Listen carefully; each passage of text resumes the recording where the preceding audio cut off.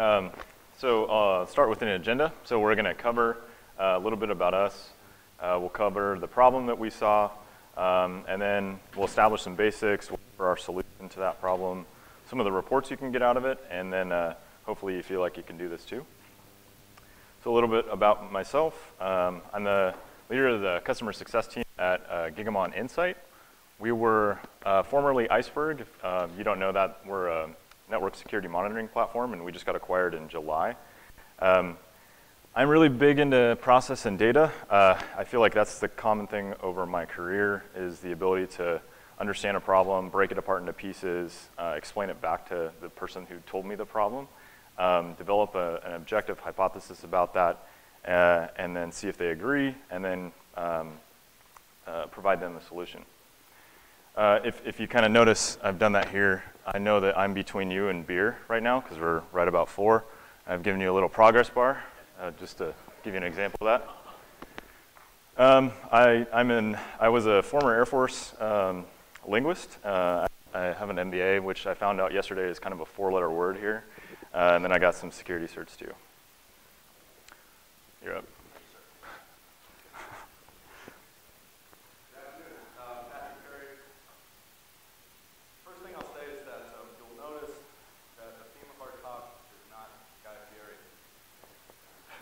Sad. But what I'm really sad about is I put a lot of effort into making this talk go a certain way. But what happened was, I have a problem. Justin's my boss. So I couldn't do this the way I had originally intended. I learned a lot of Guy Fieri fun facts I was going to share with you. I was going to intersperse them throughout the talk. I was going to tie this into like the Food Network and cooking and recipes and all this fun stuff. But Justin. So I'm just going to apologize up front for that. But I didn't get to keep this one slide. This is what Justin allowed me, this one thing. So the important point, I think, to bring up right here is that Justin is an expert in process. And while I'm going to have a lot of fun at his expense over the next 45 minutes, I do respect what he brings to the table. He's really good at what he does. Sort of my role here, as I see it, is I'm kind of like, I'm Justin bringing some street cred along with him. So Justin's this process guy. I'm a practitioner, right? I've been doing this for longer than I care to admit right now. So that's sort of my role here. And obviously the other thing that I'm here for, which is probably obvious to you all, is I'm the eye candy of the presentation. Thank you, sir.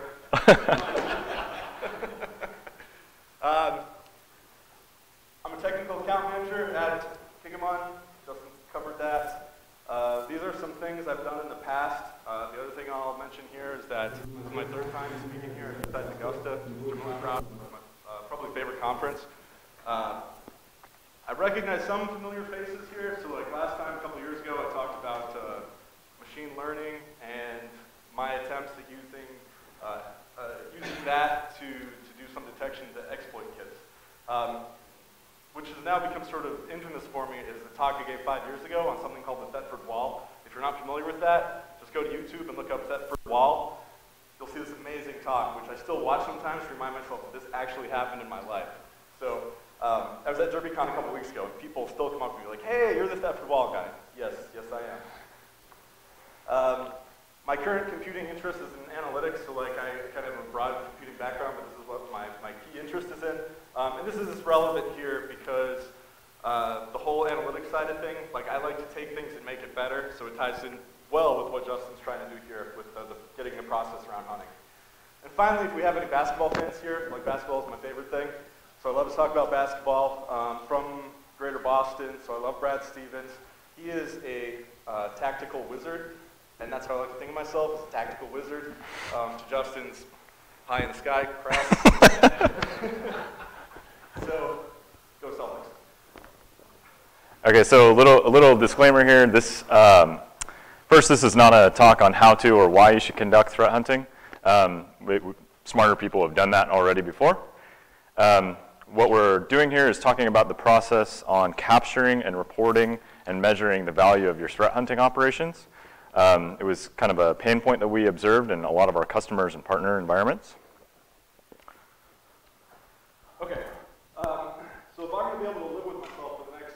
45 minutes or so and let Justin do what he does, I want to give you a little bit of threat hunting context. So what I'm going to start with is there's no defined industry standard right now as for what threat hunting is. It kind of means different things to different people. Some people will refer to it as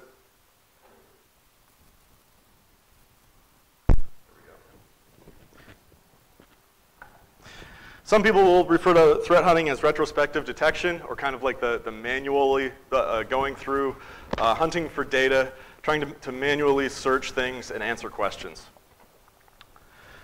Threat hunting is human directed, so it's different than your classic like alert driven detection stuff. Like there has to be human interaction involved to both pose questions, answer questions, and pivot. Oops. So like I just said, it begins with a question. Hopefully it's an interesting question, because I find that's typically more fun to hunt for something that's interesting to answer, but it doesn't have to be interesting either. Then another key thing, like I said, is being able to pivot, or be able to go down deeper and deeper into to additional rabbit holes as you're looking for data on a network. And finally, for general threat hunting context, key thing to me is that just this idea of iteration. Threat hunting, it's very much a rinse and repeat kind of a process. It's never really done. It's never truly finished. It's something that you're going to ask a question, try and answer it, leads to more questions, rinse and repeat.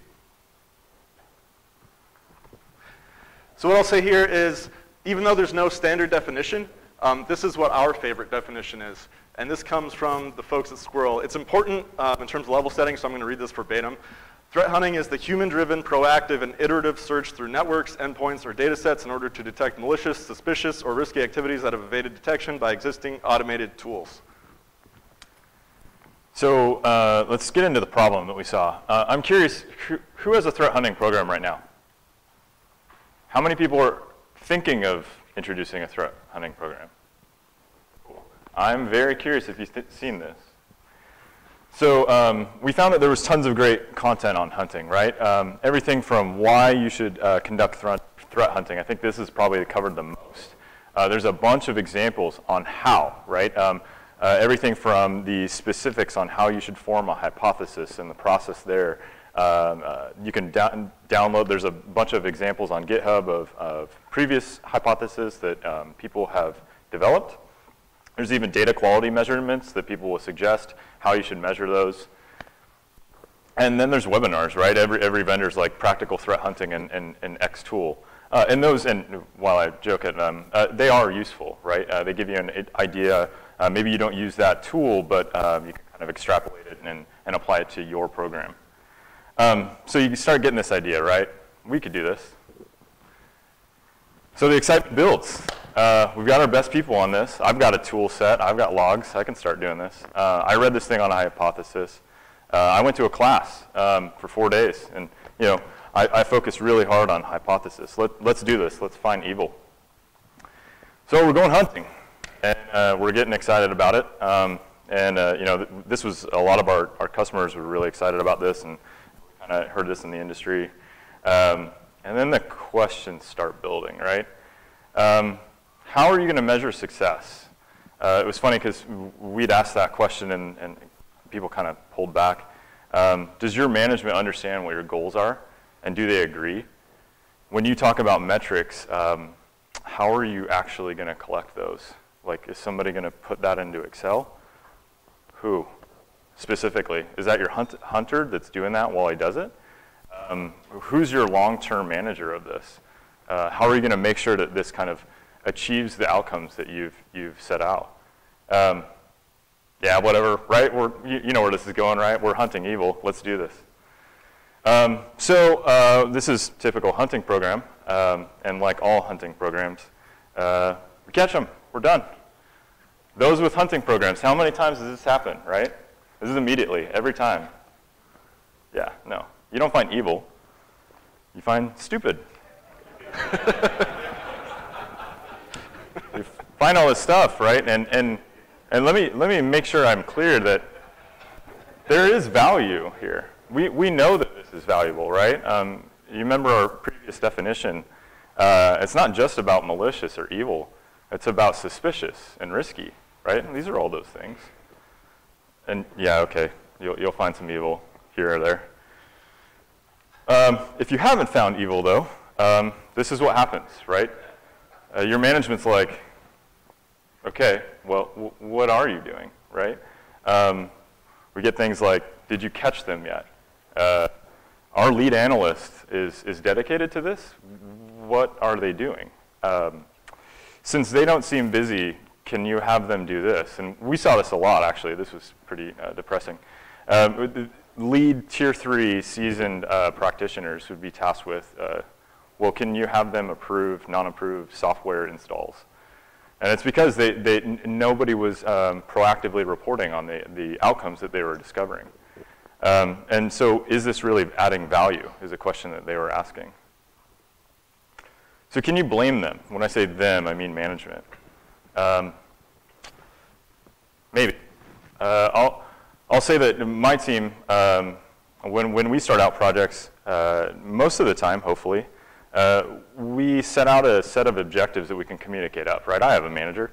I got to establish what we're doing on a day-to-day basis and then kind of report on how we're doing that. Hopefully your managers are doing that too, or at least you're thinking about this. But it's a team effort, right? When we say we're going to establish an outcome or we're going to collect metrics, I challenge my team to say, okay, well, how? How are you going to do that?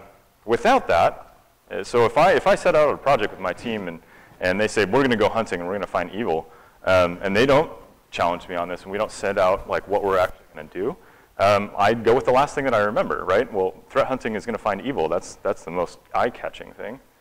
So this is the target, right? And if you don't catch evil, you're not really doing what you said you were going to do.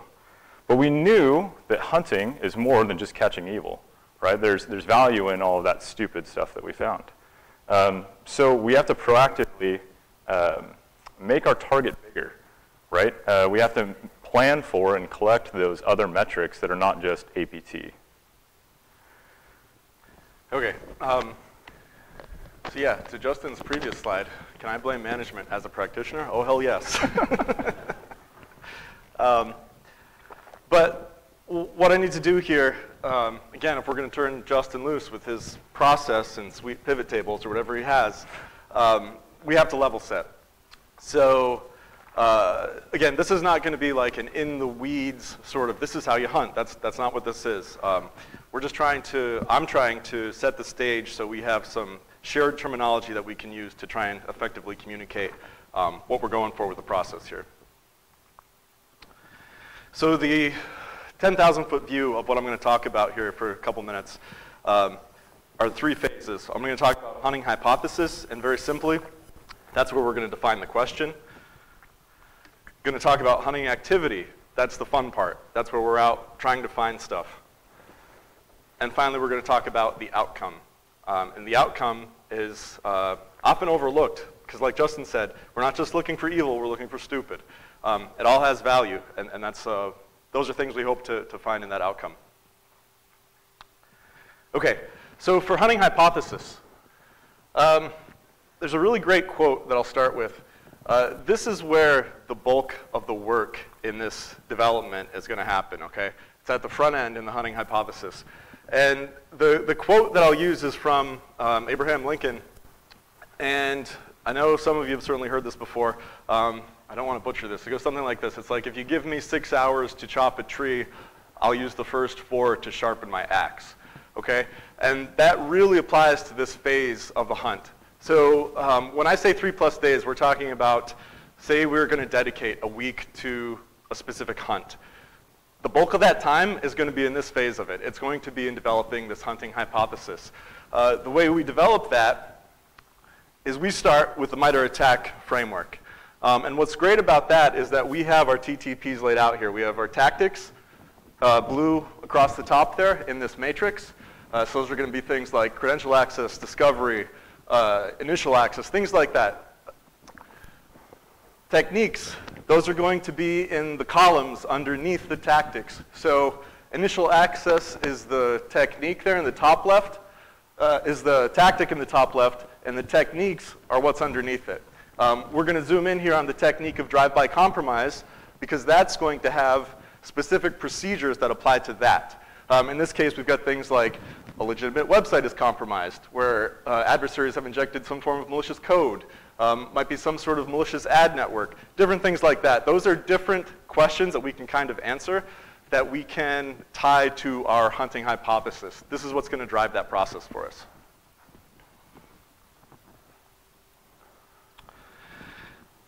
Spectre Ops is a company that we partner with quite a bit, and what we've essentially done here is stolen some of their work because it's easy and because it's simple and explains what we do. So they have a 5-step process for developing this hunting hypothesis. We just talked about sort of tactic, technique, and procedure. That was the previous slide. But the next part of that, developing the hypothesis, is being able to collect requirements. So that means sitting down and thinking about, okay, if I want to answer a question like, say my hypothesis is something like, I believe that an intruder is using RDP to move laterally in my network, okay? That might be a hypothesis. It's something that we can test.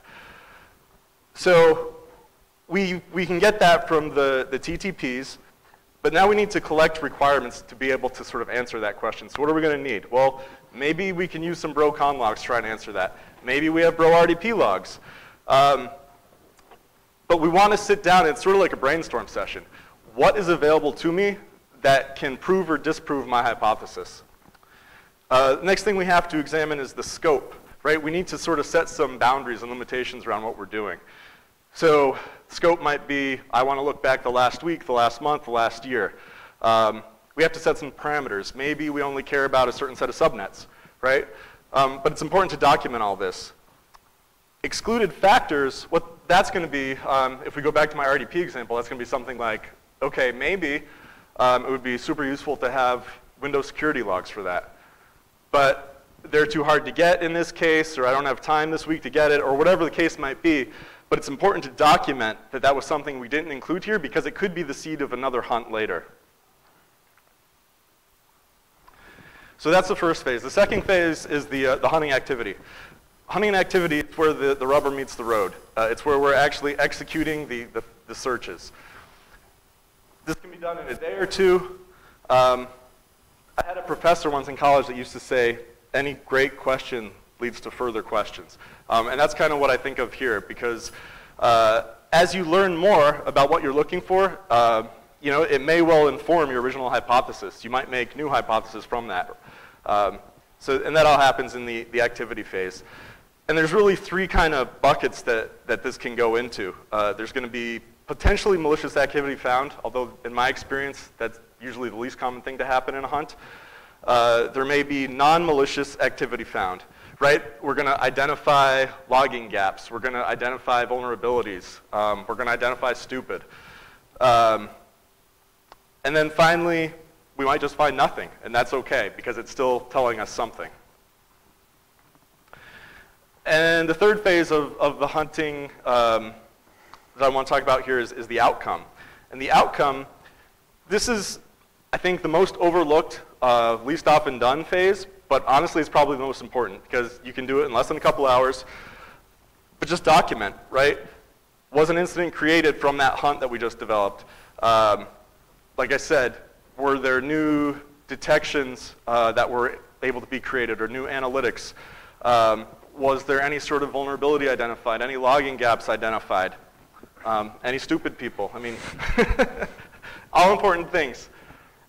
So I'm curious, how many people track outcomes in their hunt programs? Anybody have kind of like very defined ones? So one thing that we found is people that did track outcomes weren't tying them back in a good way to the organization, right? If I'm the CISO, you know, a lot of CISOs love to use frameworks. How are we doing? How are we improving these 5 areas in NIST, CSF, or where does this fall in the top 20? And so what we tried to do was, if you're going to find an outcome, right, tie that back to whatever your framework is that you use. It added a whole lot of value to the customers that we were showing this previously. So I'll go into the solution, or kind of at least our approach to the solution. So we're going to define our processes using Confluence and Jira. Confluence and Jira is just what we had. We're not employed by Atlassian or anything. We're going to use industry standard frameworks like MITRE ATT&CK to develop our hypothesis, and we'll focus on the CIS top 20 to organize our outcomes. We're going to provide business relevant metrics from this. We're going to show kind of like numbers of logging gaps, numbers of detections created, numbers of active hunts in progress, and then maybe any incidents that have rolled out of this.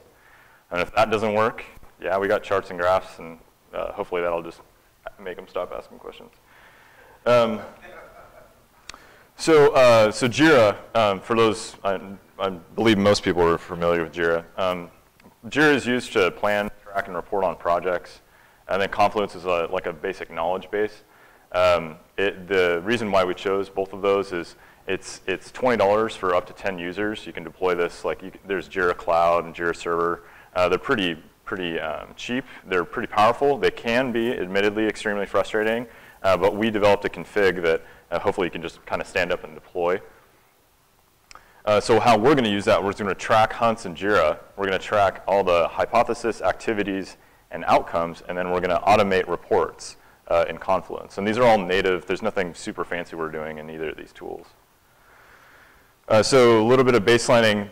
For standard issued Jira types, there's an epic, and then you have multiple things that will fall under that epic, like a task, and then you could have subtasks that go a task. For an example of this is like I'm going to bake a cake, right? And I need to prep ingredients, and then I need to mix ingredients. Under prep ingredients, I might break down that further and say I need to buy them and then measure and sort. So for ours, we wanted to focus on the MITRE ATT&CK tactics. So I'm going to ask you this question. I can't remember how many there are across the side. I should know that before I started the slide. But anyway, so those are all pre-filled in the config that we have. And then you can generate hunting hypothesis, activities, and outcomes, and they'll all tie back to the original epic. So the standard Jira issue states are to do, in progress, and done. Pretty basic for anybody who's used a Kanban board, right? And you move those through as you're going. We'll see if we don't screw this up by the end of this.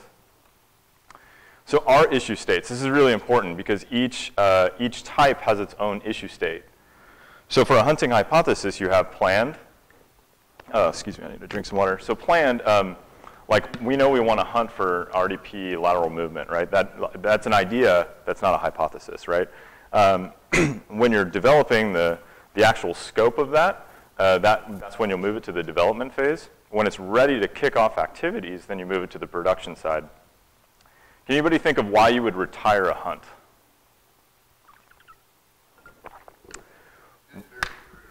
What?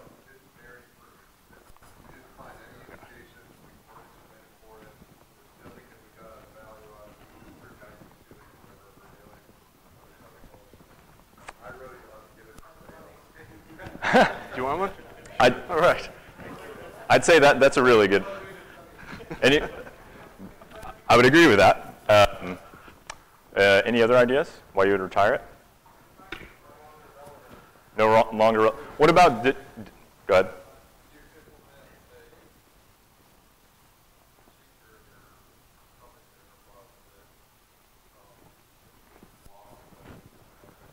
Yeah. So what we were thinking is you could retire it if you promote it into an analytic or detection, right? You prove it out so tightly that now you can flip it over back to your SOC as a detection, right? So then you'd retire it because you're no longer using it to conduct hunting activities.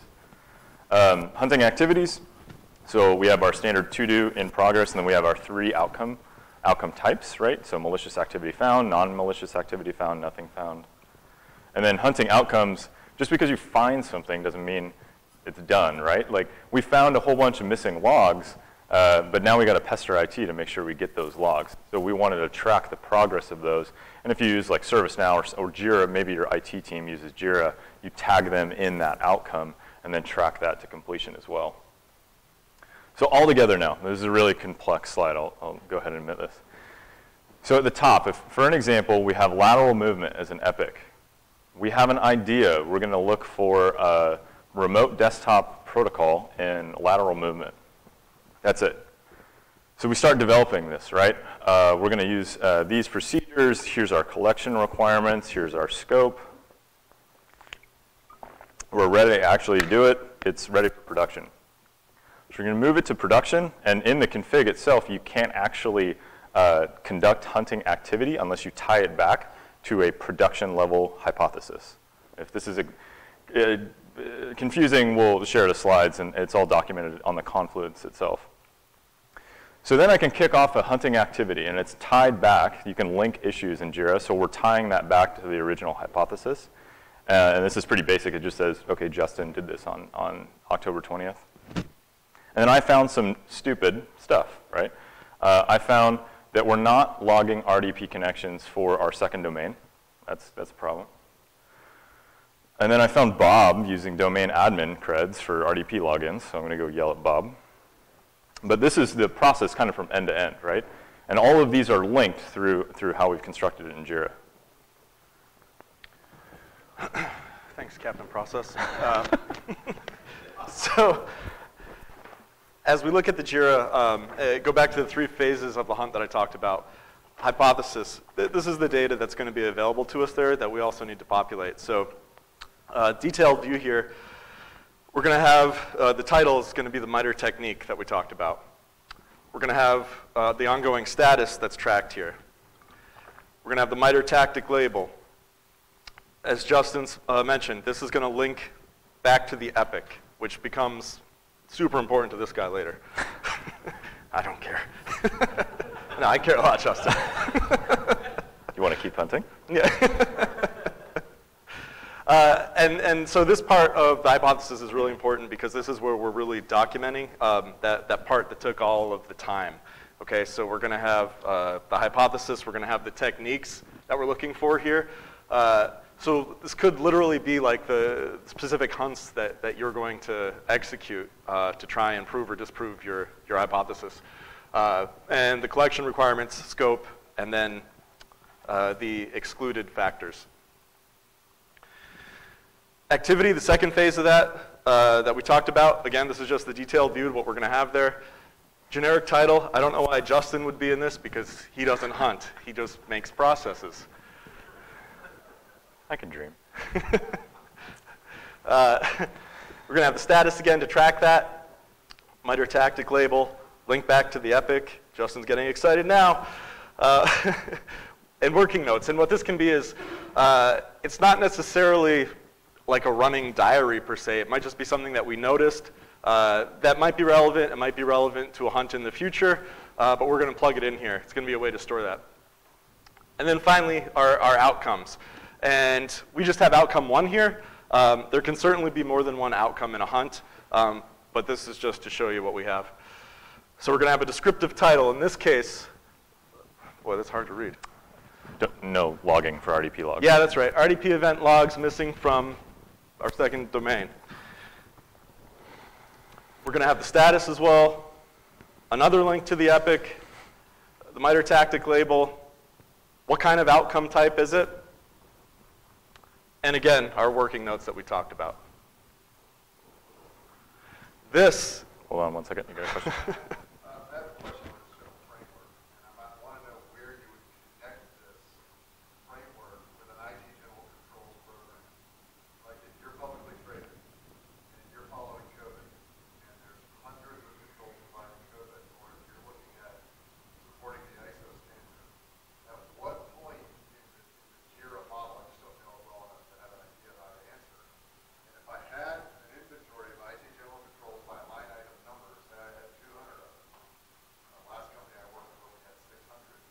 At what point in using this would you link a reference to the IT general control? Because if you link a reference to the IT general control, you demonstrate that you're supporting the control program, and then you can measure it. Yeah, so that's a good question. So that's done. Here, I'll back up. So that's actually done. Actually, didn't highlight it. Oh, I didn't highlight it. Oh, bummer. I thought that was suspicious. see right above this red box, there's I'm not sure if you can read it, but trust me, the critical security control is listed there, right? 600 lines, that's going to be a lot. There's only 20 here, which that was kind of playing to my favor. but you could certainly pump in as many, that's where you would link it. Mm-hmm. You good? Yeah. Okay. And this is where Justin's precious MBA heart starts to flutter. Because all of this magic is just linked together, and he can look at it all in one place and feel really good about what he did. Yeah. Yeah? All right, so let's get to the reports. So this is where we kind of, all that linking that you saw in Jira, this is why we were doing that, right, is the reports. So we did some example reports. We just have a general report on outcomes. We have the CIS top 20, it's very simplistic. The MITRE attack, where our coverage is, I'll show you all these, and then general user statistics. You could easily, one thing we didn't do, that was another option, we ran out of time, was a tool-specific report, right? Which tools are aiding in my hunting, right? You could tag tools very easily in this. And again, these are all automatic, and these are out-of-the-box reports generated by Confluence. That's why you're going to see a lot of pie charts. I didn't want to make this overly complex, and then you guys have a lot of development work that you have to pull back out of it. So outcomes report, what are we finding? Who specifically is finding it? Are they reporting accurately? So we think that nothing found should only be about 20% of hunt end states, right? So do I have a hunter that is not reporting outcomes accurately? Or are they thinking evil when they should be thinking stupid? Are our outcomes being actioned, right? Below here, you can see outcomes in progress. So am I just finding a bunch of stuff and then it sits with IT forever? So CIS top 20, this is where I would show kind of, if in this fictitious world that I'm managing a threat hunting team, if I'm reporting back to the CISO, how does this up-level us and our trusted used framework? I'm going to report any large gap areas. Do we have gaps in the basics? Are we focusing on some deployments, maybe in the organizational controls that maybe we need to reprioritize and step back up into the basics? On the attack report, where is my hunt team focused and where should they be focused, right? Is the lack of focus on data exfil just because we have really good coverage there on existing tools and we don't need a hunt there? And then finally, general user statistics. What's going on right now? What is stalled and where can I help? So one of the things that we said earlier was hunting activity should be about 1 or 2 days, right? You do a lot of the work in the hunt hypothesis and then you execute that pretty quickly. Excuse me. If an activity is lasting for more than 1 or 2 days and there's no updates on the ticket, it'll report it here. And basically, I'm looking for where can I help, right? Where can I reach out and see who got stalled in their work and do they need some help? And then who's the most productive, right? Just kidding. Yeah, don't do that. That's going to kill this right away, right? You definitely, this is supposed to be useful for your team. And what you don't want to do, you got to walk a really fine line here. You want to make this useful for management, right? You want to report back what you're doing and how you're adding value to the organization. But you don't want to artificially float a bunch of tickets, right? That's just going to kill this, and you're going to generate additional scrutiny. So general notes, again, we were using native Confluence. We're going to host the configuration soon if you want it before we host it on GitHub. Just email us directly and we'll send it to you.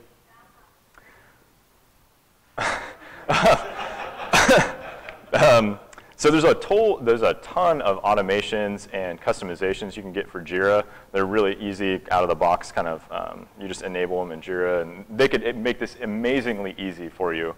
I did not go that route because then you'd have to unwind a lot of the work. It's better to use this as like a starting framework and then develop what you guys want to do going forward and automate from there. So, and you can too. So one of the first things I got when I first showed somebody this is, God, this seems like a lot of work. My team's not going to do this. Tough, right? You're asking the organization to just give you air cover for the most highly skilled personnel in your environment and then not going to show them anything on the outside. That's going to end badly. We actually saw that a bunch of times, right? Again, what are you doing for our organization? Also, this is extremely valuable to kind of, I want to say, democratize the knowledge across your team, right? How many times have you seen this where you get into an incident, and why don't we have DHCP records for this host? And then some guy says, oh yeah, I found that like 3 months ago. Great. Why didn't you report that? Well, it wasn't an incident. This is a great way to like identify those things and then report them across the team. And if you think that we're just overcomplicating this, I really want to know that. We scoured, when people were asking us the question, like, how do you actually report and track these? We could not find an example.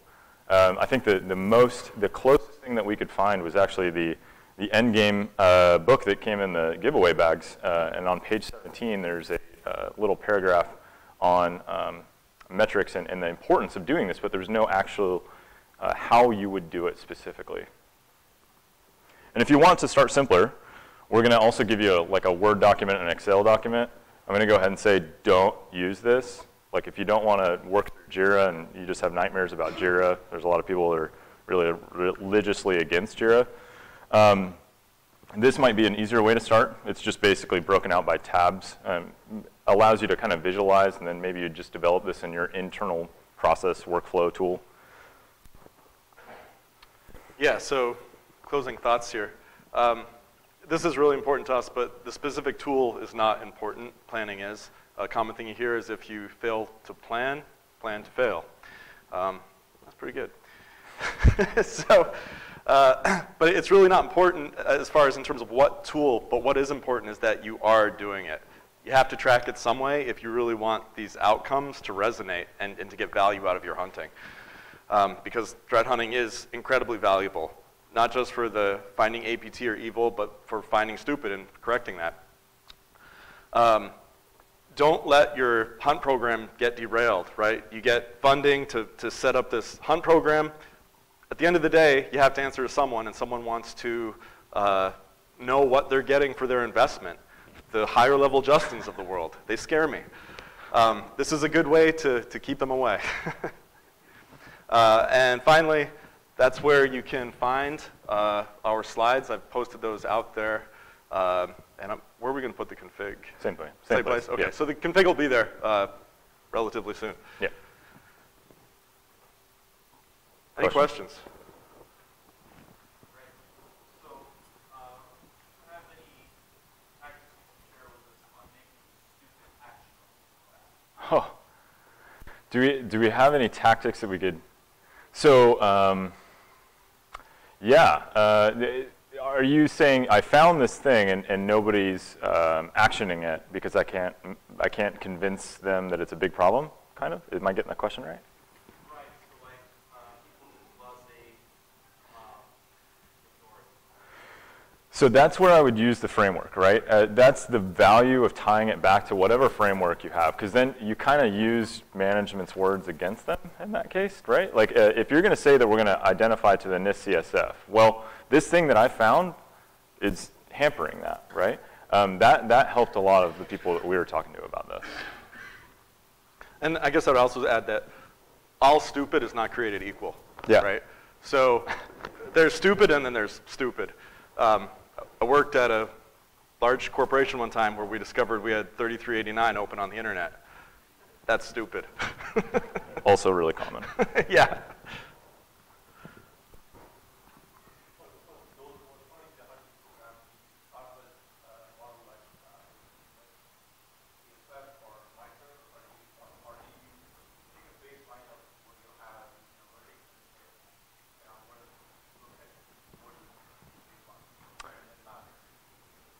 So the question was, if you're going to start a threat hunting program, do you use NIST CSF like as a baseline, right? I only see the value in NIST CSF in the top 20 to make it valuable for the people that I'm reporting to. Not necessarily something that, I know that a logging gap is a problem, but I need to communicate why that is a problem, and I'm going to use our organizational framework to like use the same language. So if it's something that your organization does, then yes. Go ahead. So the process that you put up, Did you ask the question? Who asked the question over here? Right. Yep.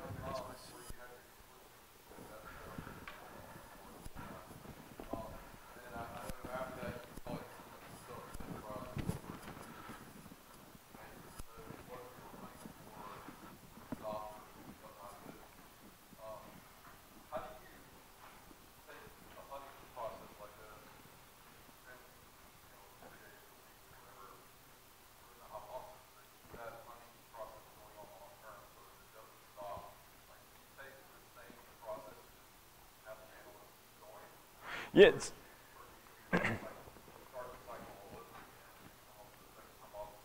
it's, oh, I see what you're saying. So,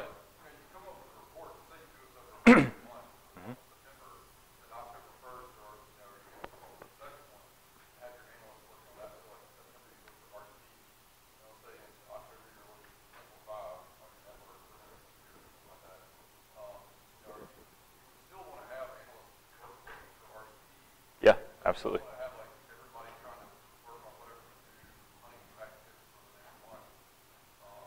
How do you do that? Absolutely. So the hunt hypothesis, that means there's a production level thing that we can actually go do repeatedly, right? I might want to wait 2 weeks, a month to let the data build, right? So that it's useful to go back and search through that. But hopefully I've done 90% of the work so that all I do is, hey, and that's a really good way to put a junior person on that, right? Have your junior person execute a predefined thing and then have like a senior person kind of double check their work. But meanwhile, the senior person is crafting the next hypothesis. So if it hasn't been moved,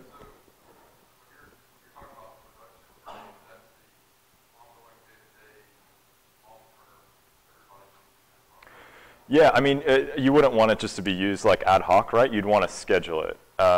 Like you can auto-schedule activities in Jira. So you could say, generate a to-do hunting activity in 2 weeks for this production level hypothesis. I know this is getting kind of in the weeds, but you can do this. You can say, like, we need to wait 2 weeks for the data build up, and we'll generate a to-do action. We'll assign it to the available hunter, and then they'll just go do it, right? But you should always, like, this builds on top of it, and you would never just forget about this original hypothesis unless you turned it into an analytic.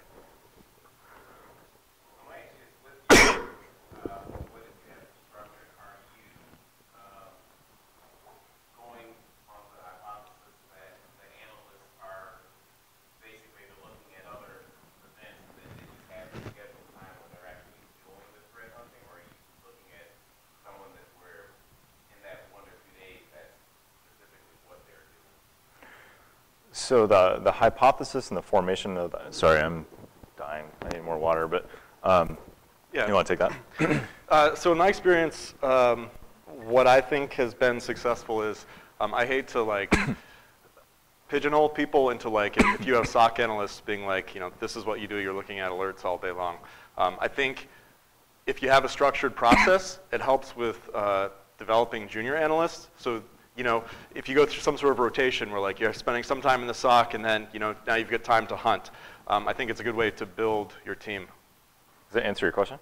And then, for say like that junior member, when they are creating the, or they're logging what they've been investigating, is there a way to actually have maybe a senior person look at that to vet that out? Absolutely. So you could add that to the workflow very easily. Yeah, you could say like needs approval, that kind of thing, yeah. Go ahead.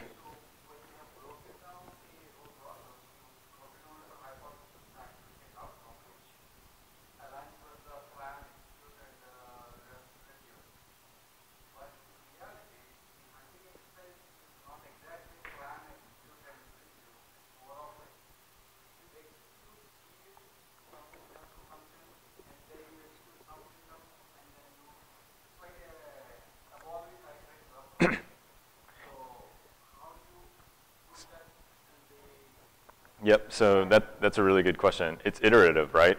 Like you're developing the hypothesis. You actually might find more outcomes developing the hypothesis than you would actually doing the activity, right? Because well, we got to collect RDP logs, right? We don't have those. We need to, log that, right? So you will find a lot in just constructing the hypothesis itself.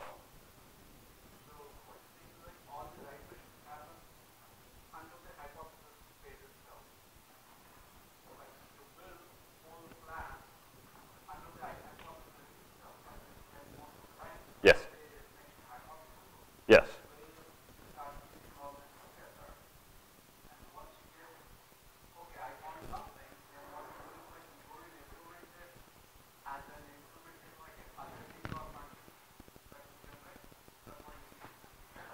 we might have to talk more. I want to kind of clarify your question a little bit, but So, what I'm saying is, like, you start with an idea, yeah. and you evolve, through iterations, you evolve to a point that is actionable. Yeah. Like, I implement an alert, operational alert. Yeah. Is what you're talking about. So, hypothesis takes care of all the hunting activities, and then you come up with a proper decision. Okay, how are you going to measure these kind of activities, and then you spin up hunting activity exercise where you're putting the alert into the organization.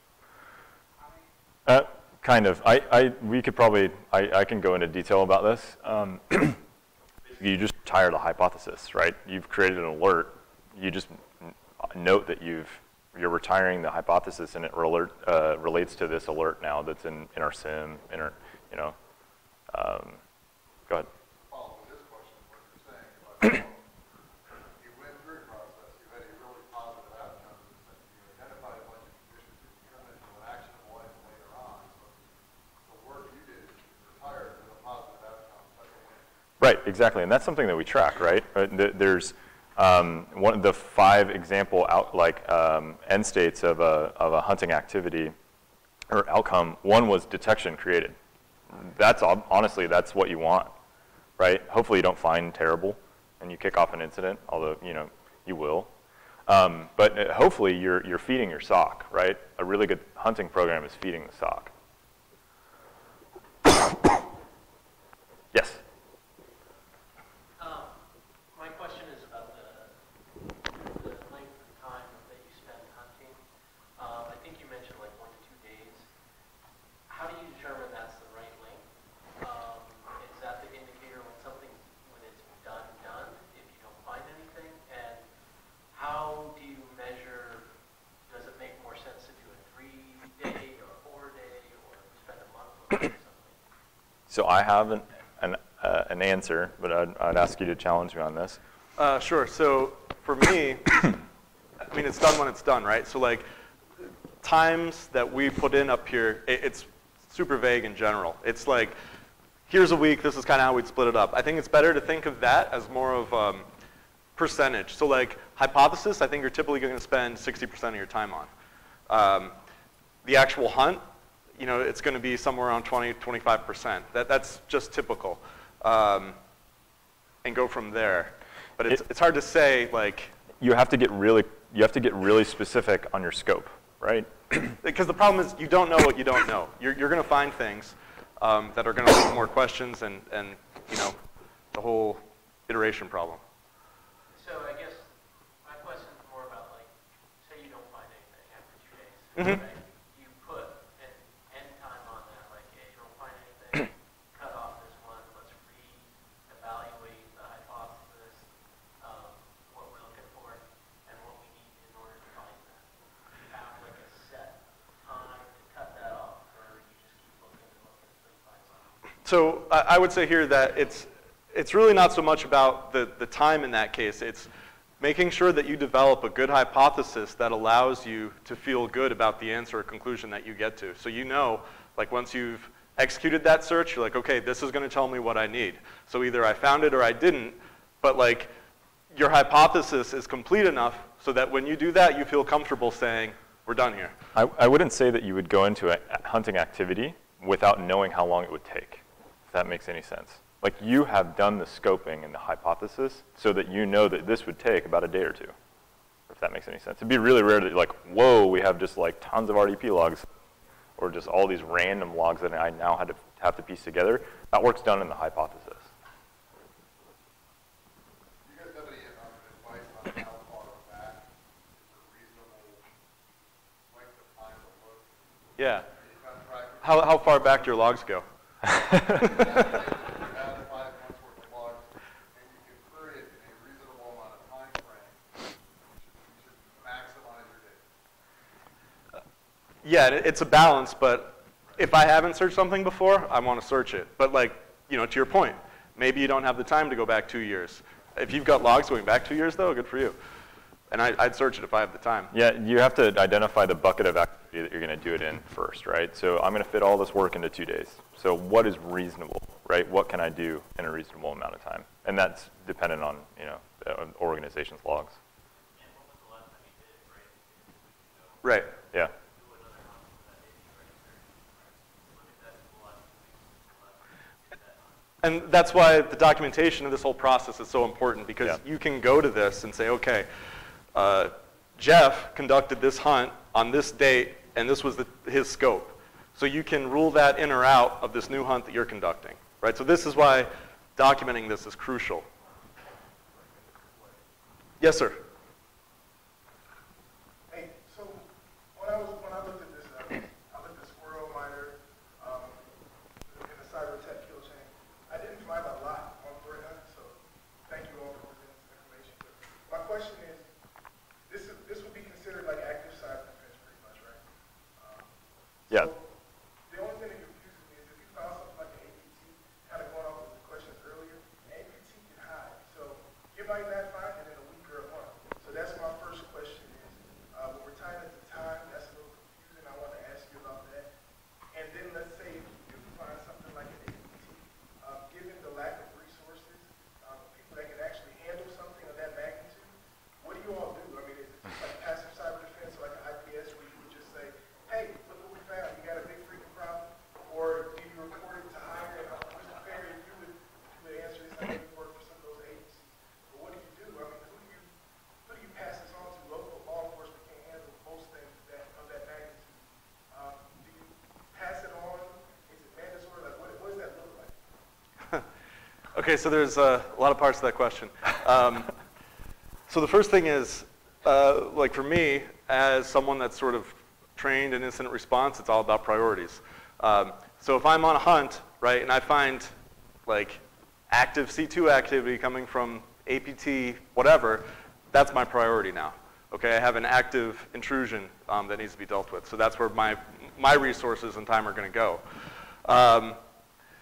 When you get into, okay, you identify this, and you're saying you don't have the capability to sort of respond to that threat, call Mandiant? Yeah, I would honestly say that if you don't have a really strong incident response process that is really well defined and you know what your action is, then you're not ready to do this, honestly. You need to have those kind of foundations to do something like this. Threat hunting is tossed around, right, and it's a new hotness. But it takes a lot of work, and it takes a lot of really advanced personnel. Right, and just to add on here, the thing is that I think there's a lot of, for people that don't have a lot of experience in this, there's a lot of fear about, the boogeyman, the APT, and how serious it is and all that. But like, your incident response processes and procedures, they're going to be the same, right? So it's like detect, contain, respond. Like, on some way, shape, or form, that's how you're going to respond to threats on your network. So it's like, I'd recommend hiring people that you trust to be able to, carry those activities out. Like I said, if you can't, then maybe you need to find outside help. But like, ultimately, it doesn't matter really if it's commodity or if it's APT. You have to have some sort of process and procedure in place to respond to things like this. And we're throwing around APT a lot. I mean, what we're really finding, right, is like malware that's not being caught by traditional tools. Well, the other thing I would say is you're in your position. This is an excellent framework. Just getting to know the environment, which is going to be more helpful. So even if your hypothesis is identify misconfigured DNS, if you're not actually threat hunting, but you're using this convergence matrix to understand the environment, identify gaps in your team, knowledge gaps in your capability, so you will approach getting there. So utilize the same methodology, the same tool to understand the environment, which is going to make, if you run into something, much easier to do that. Yeah, you want a rabbit hole to just try to figure out how many like DNS servers you have, right? I mean, yeah. Any other questions? Sweet. Thank you. Thank you very much, everyone.